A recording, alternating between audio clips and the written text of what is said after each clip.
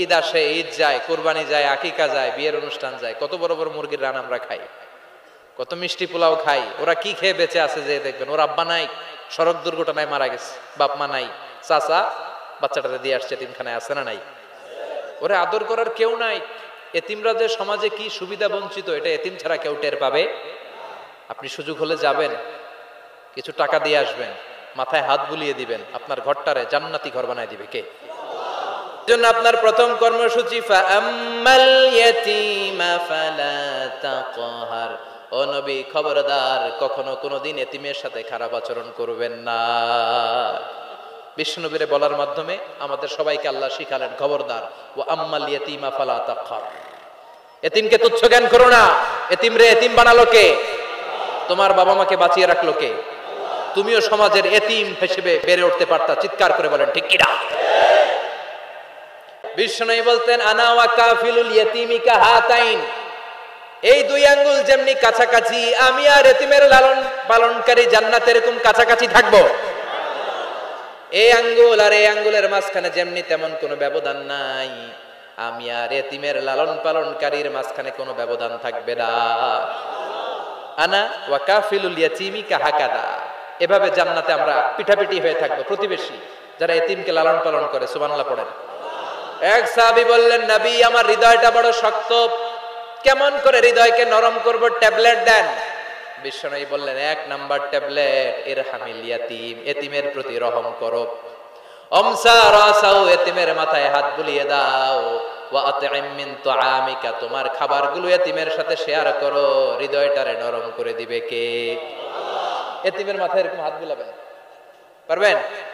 এতিমের মাথায় হাত বুলাই দিলে আপনার অন্তরটারে নরম করে দিবে কে? হাত বুলানো তো দূরের কথা, এতিমের সম্পদ খাইয়া মাইরা সব শেষ। আল্লাযীনা ইয়াকুলুনা আমওয়ালাল ইয়াতামা যুলমান ইন্নামা ইয়াকুলুনা ফি বুতুনিহিম নারা ওয়া সায়াসলাউনা সাঈরা। তুই এতিমের মাল খাস নাই, তুই জাহান্নামের আগুন পেটে ভরেছিস। এতিমের সম্পদ মেরে দেয়, জুলুম করে সম্পদ খেয়ে ফেলে, এরকম আছে না নাই? তুমি এতিমের সম্পদ খাও নাই, তুমি ওর সম্পদ আত্মসাৎ করো নাই, তুমি জাহান্নামের লাকড়ি পেটে ঢুকিয়েছ। খবরদার, এতিমের সাথে ভালো আচরণ করেন। এতিমরে ভালোবাসা মানে নবীরে ভালোবাসা, কারণ আমার নবী এতিম হয়ে বড় হয়েছে। কথা বলেন। এজন্য প্রথম কর্মসূচি ফাআম্মাল ইয়াতীমা ফালা। এতিমের সাথে খারাপ আচরণ করা যাবে। সাভারে এতিমখানা আছে? কোথায়? সিংদুরিয়া। আহা আহা। এজন্য নবীরে বললেন, নবী, ফাআম্মাল ইয়াতীমা ফালা তাকহার, এতিমের সাথে কখনো খারাপ আচরণ করবেন না। এতিমের সাথে খারাপ আচরণ যারা করে তাদেরকে অপছন্দ করে কে? আরাআইতাল্লাযী ইউকাযযিবু বিদ্দীন ফাযালিকাল্লাযী ইয়াদউল ইয়াতীম। আল্লাহ ওদেরকে পছন্দ করে না যারা দ্বীনকে অস্বীকার করে আর এতিমকে ঘাড় ধাক্কা দিয়ে বের করে দেয়। ঠিক কি না? মুমিন সিরাতুল মুস্তাকিমের পথে উঠে যায়, যে পথ শুরু হয়েছে দুনিয়ায় আর শেষ হয়েছে জান্নাতে। শেষ হয়েছে কোথায়?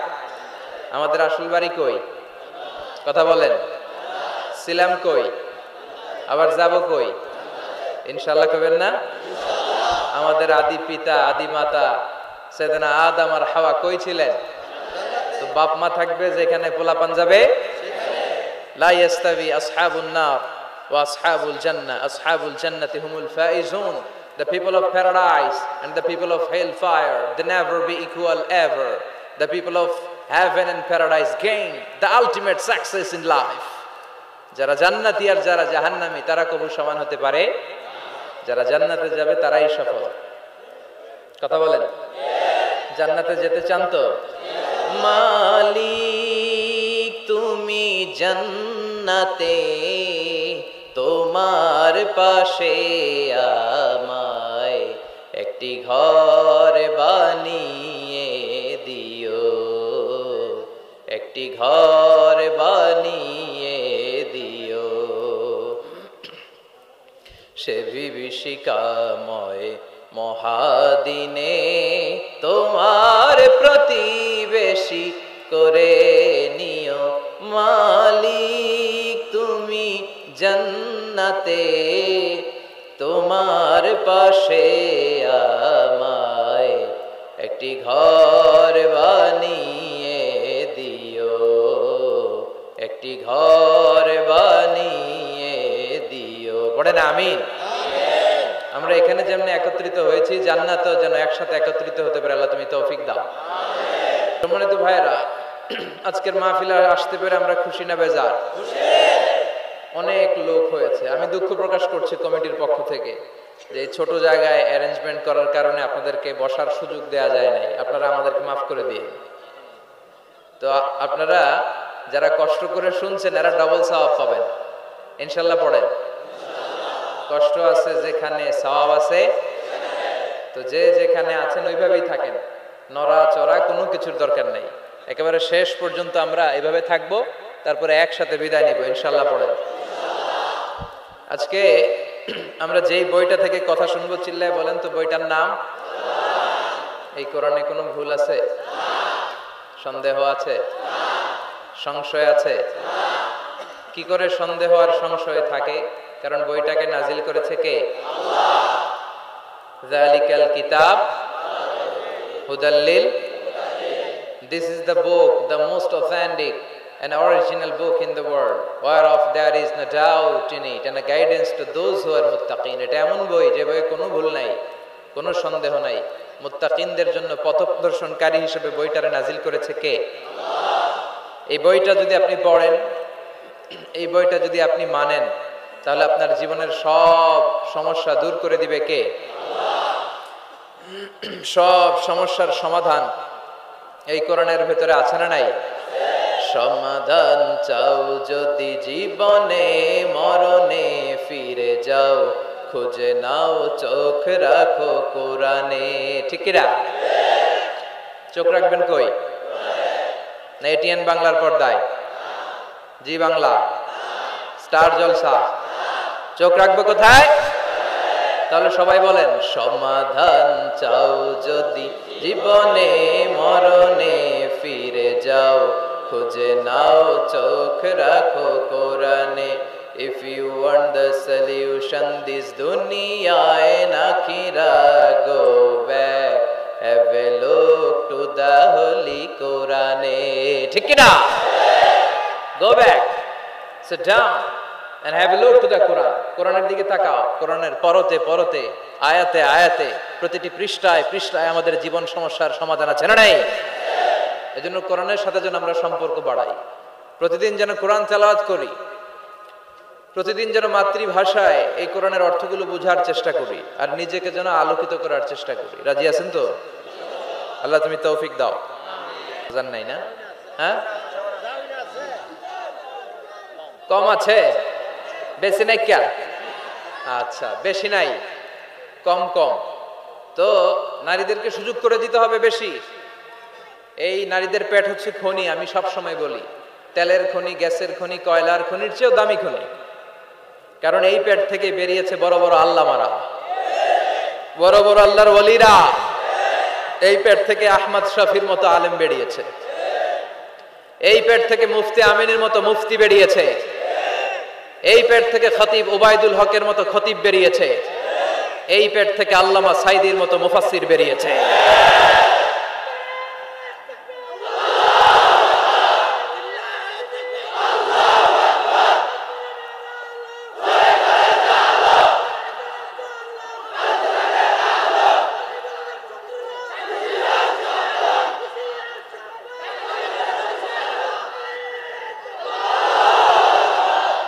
কত বড় খনি! সব আল্লাহর ওলি, সব মুত্তাকিন, সব নবীরাও। নবীরা আকাশ থেকে মিস্টার বিনের মতো লাফ দিয়ে পড়ছে। মিস্টার বিন চিনেন? কেমনে পড়ে? একটা আলো ধপাস করে পড়ে। তো নবীরা এরকম পড়ছে? এই নবীরাও আসছে নারীদের পেট থেকে, ওলিরাও আসছে, মুফাসসিররা আসছে, আর ডাকাতরাও আসছে, চাঁদাবাজরাও আসে। এখন দ্য ডিসিশন ইজ ইয়ার্স, সিদ্ধান্ত আপনার। আসুন আমরা ফ্যামিলিটারে জান্নাতি ফ্যামিলি বানাই। রাজি আছেন? সালাম দিবেন তো সবাই? আল্লাহ তুমি তৌফিক দাও। আসেন আল্লাহর নামে তিনটা তাকবীর দেই, ভাগাভাগি করে দেই। প্রথম তাকবীর দিব বিবাহিতরা, দ্বিতীয় তাকবীর দিব অবিবাহিতরা, তৃতীয় তাকবীর সবাই মিলে। বিবাহিত কারা কারা আসছেন দেখি? অনেক। হাত নামান। অবিবাহিত কারা কারা আসছে দেখি।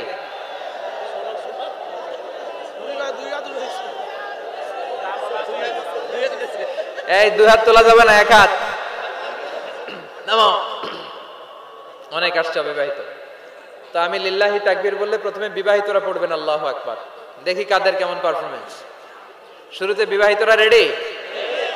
শুরুতে বিবাহিতরা পড়েন লিল্লাহি তাকবীর। মাশাআল্লাহ। এবার অবিবাহিতরা, ওরা কাশি দিয়ে গলা ঠিক করতেছে। অবিবাহিতরা রেডি? বিবাহিতদেরকে হারায় দেওয়া যাবে? এবার অবিবাহিতরা দাও লিল্লাহি তাকবীর।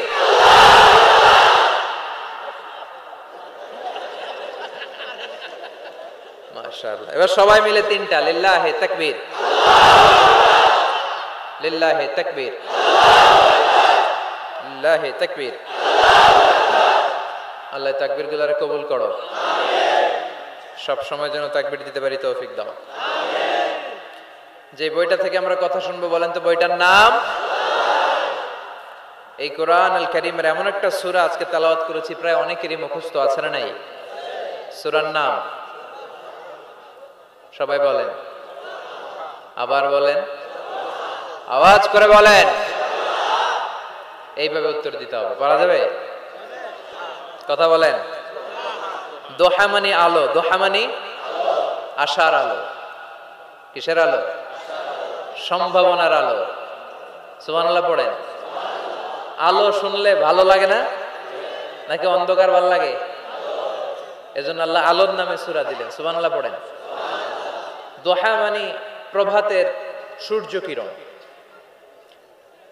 সকালবেলার যে সূর্যের কিরণটা আলো গোটা পৃথিবীকে আলোকিত করে দেয়, এটার নাম আদ-দোহা। এটার নাম আদ-দোহা। এই সূরাতুদ দোহা এটা একটা মোটিভেশনাল সূরা। কি সূরা? ইন্সপাইরেশনাল সূরা। কোরআনে কয়েকটা মোটিভেশনাল সূরা আছে, এর মধ্যে অন্যতম হচ্ছে সূরাতুদ দোহা। এটা পড়লে, এটা শিখলে, এটা জানলে আপনি ইউ উইল বি মোটিভেটেড। আপনি আরো উৎসাহিত হবেন, আপনি আশা ফিরে পাবেন। সুবহানাল্লাহ পড়েন। এটা কোরআনের মোটিভেশনাল সূরা, মনে রাখতে হবে। যুবকরা মোটিভেশন শব্দটা চেনো না তোমরা? মোটিভেশন এই সূরাতে তোমরা you will get huge motivation in this সূরা ইনশাআল্লাহ। অনেক মোটিভেশন পাওয়া যাবে, কারণ এটা আলোর পথ দেখায়। কিসের পথ? দোহা মানে আশার আলো, ঠিক কি না? বিশ্বনবীকে আল্লাহ আলোর সাথে তুলনা করেছেন, বলেছেন বিশ্বনবী হচ্ছে নূর। সুবহানাল্লাহ পড়েন। এই কিতাবকে আল্লাহ, কোরআনকে আলোর সাথে তুলনা করেছেন। আল্লাহ বলেছেন এই কোরআন হচ্ছে নূর। আবার এই কোরআন অন্ধকার থেকে মানুষকে কোন দিকে নেয়? আলোর দিকে নেয়। আলিফ লাম রা কিতাবুন আনজালনাহু ইলাইকা লিতুখরিজান নাস মিনাজ যুলুমাতি ইলান নূর। O Muhammad, my beloved last messenger, I've revealed this holy and sacred book unto you in order to lead the mankind out of darkness into the light. Light, কোরআন হচ্ছে একটা লাইট। আবার বিশ্বনবী বলছেন আল্লাহ আপনি আমার ডানে নূর দেন, আমার বায়ে নূর দেন, আমার সামনে নূর দেন, আমার পেছনে নূর দেন, আমার উপরে নূর দেন, আমার নিচে নূর দেন, আমার গোশতের ভিতরে নূর দেন, আমার হাড্ডির ভিতরে নূর দেন, আমার জন্য আপনি নূরের ব্যবস্থা করে দেন। নূর চাইতেন, আলো চাইতেন। আর কোরআন এমন কিতাব যেটা আপনাকে আলোর দিকে নিবে। সুবহানাল্লাহ পড়েন। সূরার নাম সবাই বলেন সূরাতুদ দোহা। আওয়াজ করে একসাথে বলতে হবে সূরাতুদ দোহা। আলোর সূরা, সম্ভাবনার সূরা। সুবহানাল্লাহ পড়েন। কি সুন্দর কথা! আশার আলো, সম্ভাবনার আলো। এই সূরার সেন্ট্রাল থিম বা সাবজেক্ট ম্যাটার, সেন্ট্রাল থিম, কেন্দ্রীয় আলোচ্য বিষয় হচ্ছে নিরাশ হবেন না, হতাশ হবেন না, হাল ছাড়বেন না, ভরসা রাখুন কার উপর? মনে থাকবে? এই সূরার সেন্ট্রাল থিম বা সাবজেক্ট ম্যাটার, কেন্দ্রীয় আলোচ্য বিষয় হচ্ছে নিরাশ হওয়া যাবে না, হতাশ হওয়া যাবে না, হাল ছেড়ে দেওয়া যাবে না, ভরসা রাখতে হবে কার উপর? এজন্য আল্লাহ আলোর কথা বলেছেন। সুবহানাল্লাহ পড়েন। এই সূরা নাজিলের একটা ব্যাকগ্রাউন্ড আছে, শুনবেন? কোন প্রেক্ষাপটে নাজিল হলো শুনবেন? এই সূরাটা হচ্ছে সূরাতুদ দুহা, হচ্ছে মাক্কি সূরা। কি সূরা? সবাই কোন? মাক্কি সূরা, এবং মাক্কি যুগের একেবারে শুরুর দিকে নাজিল হওয়া সূরা। বিশ্বনবীর কাছে কোরআনের শুরুর দিকে যে সমস্ত আয়াত নাজিল হয়েছে বিশ্বনবী প্রচার করেছেন। কারণ আল্লাহ বলেছেন বাল্লিগ মা উনজিলা ইলাইক, নবী আপনার কাছে আমি যা নাজিল করেছি প্রচার করে দেন, প্রচার করে দেন।